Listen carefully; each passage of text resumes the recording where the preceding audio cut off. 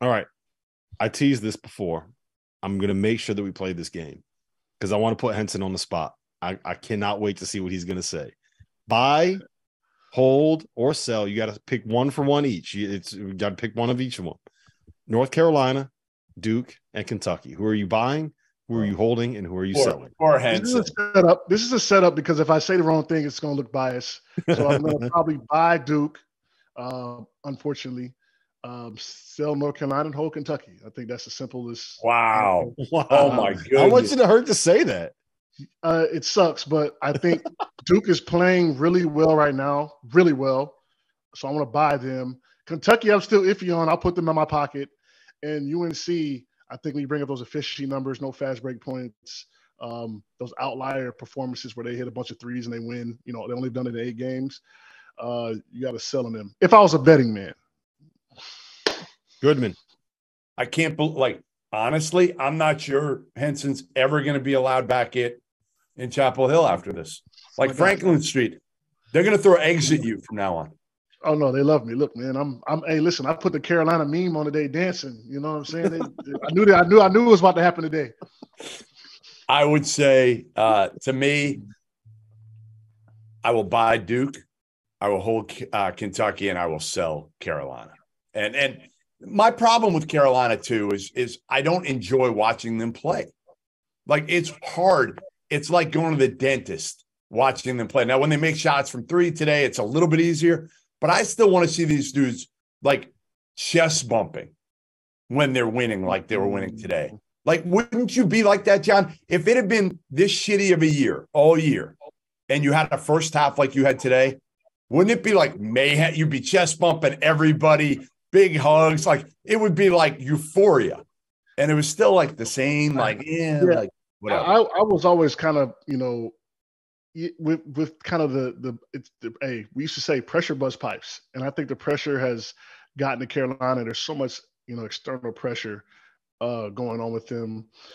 Hubert's been trying to preach a message of enjoy the moment. I think he gave the guys weight vests and had them walk on the court and said, "See how hard it is to play when you have so much weight on you." So I think you got to enjoy the moment. I went to the NIT my freshman year, and we ended up having 2 number 1 seeds my next 2 years. 3 or 4 lottery picks, 7 first rounders. So it's not the end of the world. You want to play hard, play together. And hey, look, if you guys do what you need to do, this could be one of the more fun periods in your life where you get to the tournament, you make a run and people count you out. So I don't think by any means they should be down on themselves. This is a weird, wonky college basketball-y year. You guys did go to the Final Four last year. Enjoy that moment. And hey, let's strap it up and do it again. And like Jeff said, let's have a little fun with it. Let's have a little fun. Loose now. At this point, everybody's counted you out. You got nothing to lose. Go have nothing to lose. You mentioned external pressure. John, there is no more pressure. Everyone thinks you suck at this point. Like everyone has written you off. Your season has been over. They dug the hole. They threw the North Carolina resume in there, and then they buried it. They did the John Henson meme dance on the grave. That's what they did. Walking around on that campus is a different beast. I'm not even gonna lie to you. It's a whole different bubble you're in. You're the celebrities. You're the most scrutinized. People ask for. Hey, how many drinks did you pay for in your entire time in Chapel Hill? How many drinks? I paid for drinks, but they might have just been highly discounted, maybe like $1.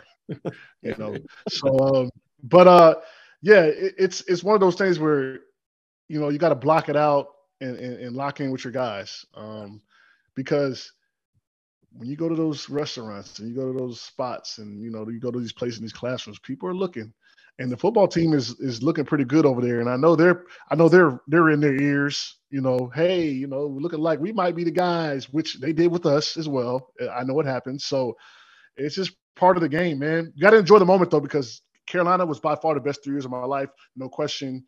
I don't care amount of money I made, where I did in the NBA. It was easily the best years of my life. Lifelong friends. We still talk every day. So they got to enjoy that.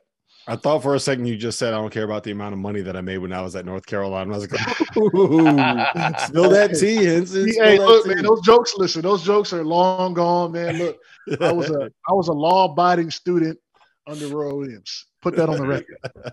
Listen, I hate the fact I hate the fact that I have to agree with Jeff again and Henson again, but they're right. You got to buy Duke at this point. You got to hold Kentucky, and I think you have to sell North Carolina. Although I do kind of, I want to see where they go from here. Let's see what happens now that they got a little bit of confidence. Listen,